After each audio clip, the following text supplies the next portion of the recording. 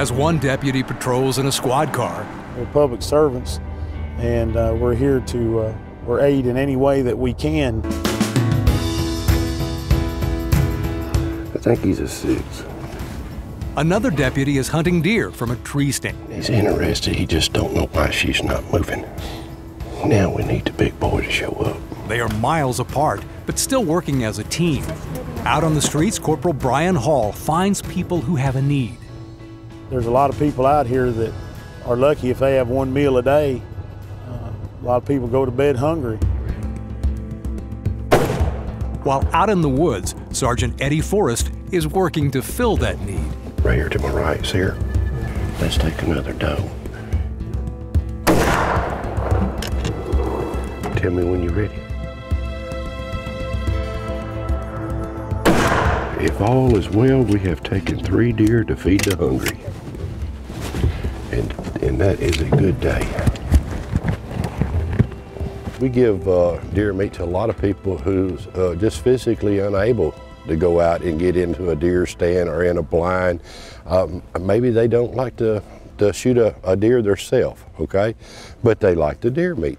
So, you know, we feed a lot of people that way.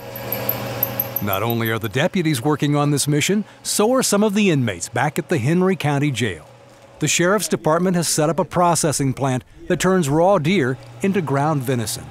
They're deboned, they're rough washed, and they'll go through a process of 3 days of soaking and rinsing, and then they'll be ground. And then we bring it in here, we flash freeze it.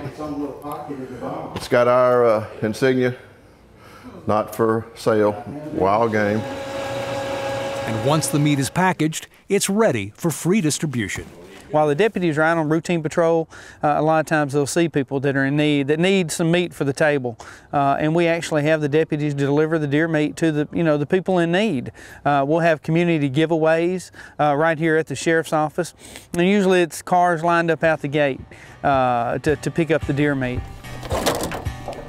While the deputies get the pleasure of the hunt to harvest the deer, inmates like Tony Brewer handle the actual processing. I think it's great. It's a way to kind of give something back to the community. You know, there's a lot of people having hard times. Gives me a chance to do something for my community, you know, besides just sit in here and do nothing. Now, you just can't have deer meat without a few side dishes, and the Sheriff's Department's got that covered too with the Inmate Garden Program. Now, tomatoes are really popular here in Henry County, but the prisoners grow squash, beans, peppers, and just about anything else you can think of. And whether it's venison or vegetables, the food is made available on a first-come, first-served basis. A portion of it goes to the local food bank. It's a way that we're able to provide some good quality protein to the people who need it in Henry County at no cost, and it is extremely beneficial, and it's become a huge part of what we give away on a daily basis through the Henry County Food Bank. We're eating something good and knowing that there's somebody back there that cared enough to provide it for us. Some of the ground deer is delivered to Damascus Road, a nonprofit program that offers help to homeless men and a domestic violence shelter for women. We're all partners, and it's helped me and it's helped hundreds of others because it gives us something to eat that's good. The deer program doesn't cost the taxpayers. The processing plant was built with fees collected from people on probation.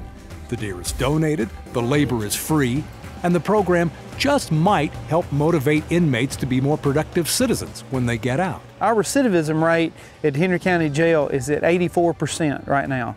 84% recidivism rate. Once you come through those doors, you're 84% more likely to come back through them.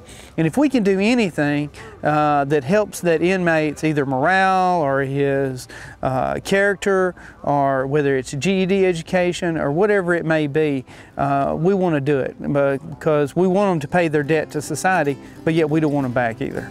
Tony Brewer doesn't plan to come back, but he's glad to be doing something good while he's here. It helps out a lot of people.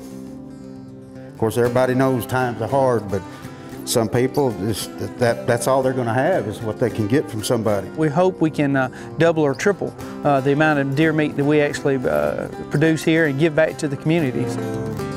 And the deputies doing the hunting are just fine with that.